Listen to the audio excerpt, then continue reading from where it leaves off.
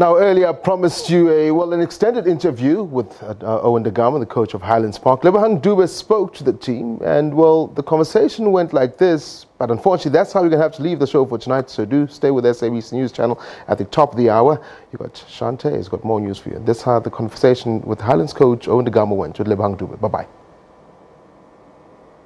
Coach, once again, congratulations on your promotion into the Elite League. Your first game against Orlando Pirates. How have the nerves settled, considering that it's a team that did extremely well last season, finishing second on the log?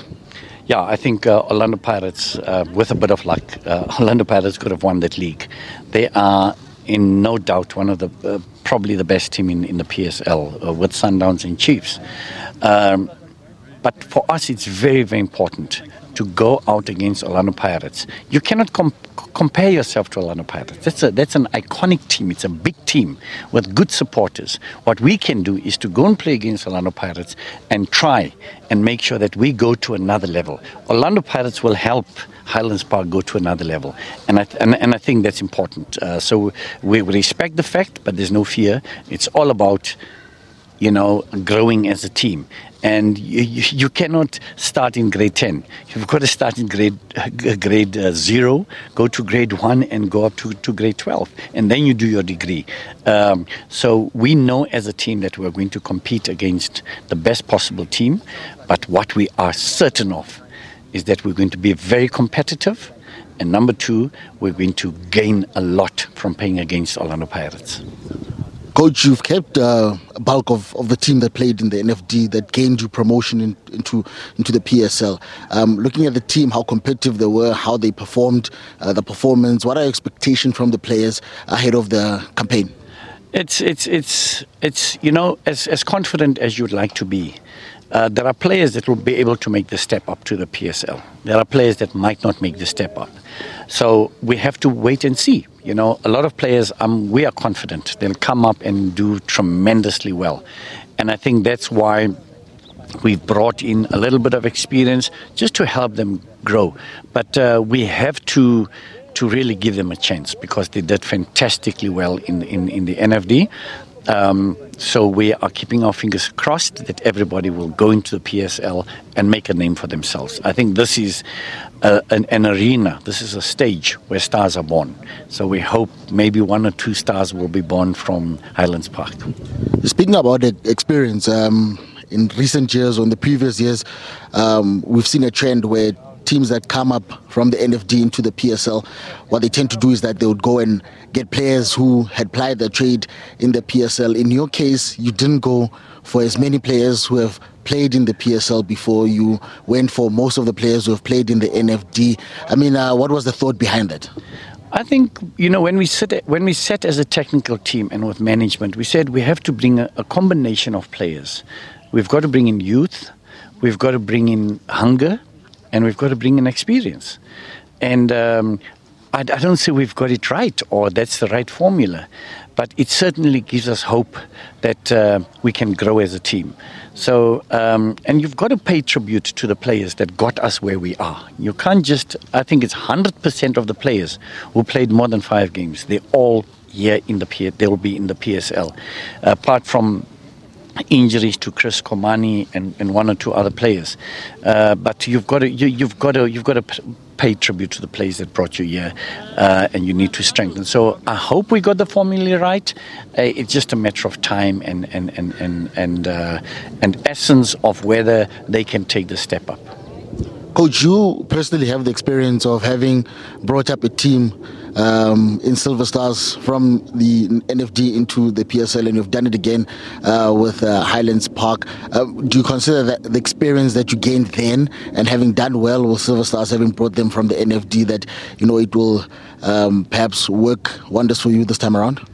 Not only my experience. I think Highlands Park is about a collective. Alan Fries has also got experience. He also brought Highlands Park to the Premier League.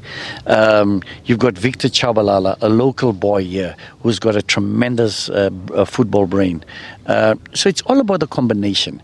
And if you look back to when we got promoted with, we went from the 4th division with Silver Stars right through to the Premier League. Things have changed. I believe the NFD is much more professional. The PSL is much more professional. It's the best league in Africa, if not one of the best in the world. So yes, a lot has changed, but I think the experience will not only come from me, but it will come from the collective, even from management. It will come from everybody. We sit as a collective and we plan, and I think that could be something that could really help us. Speaking about the technical team, Coach, the relationship that you have with your technical team, do you perhaps also think that was a catalyst to your success in the NFD?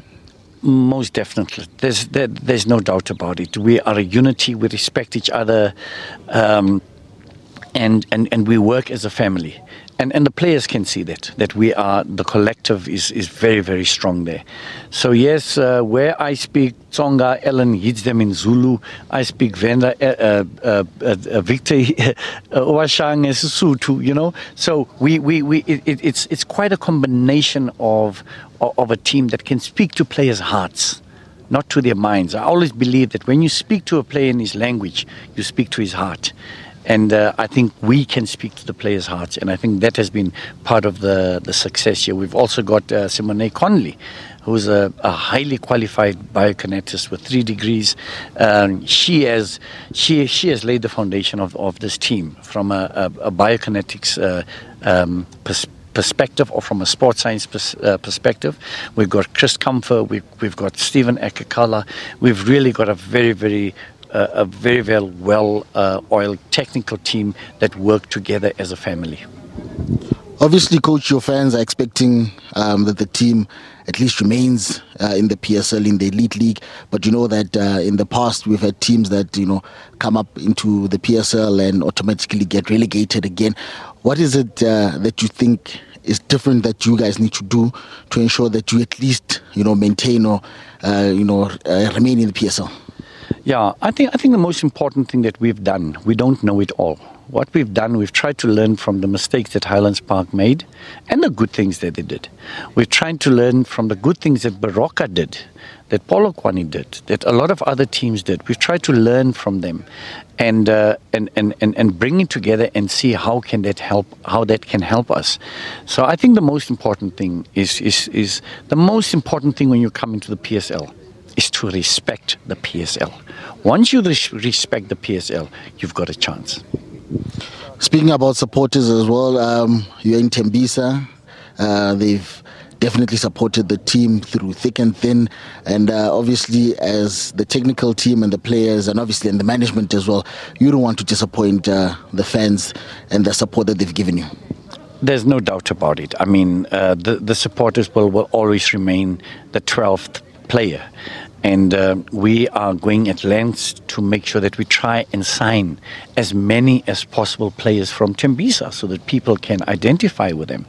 And in our juniors, we've got 13 in our in our lower leagues, which is our MDC and the Castle League and the Under-19.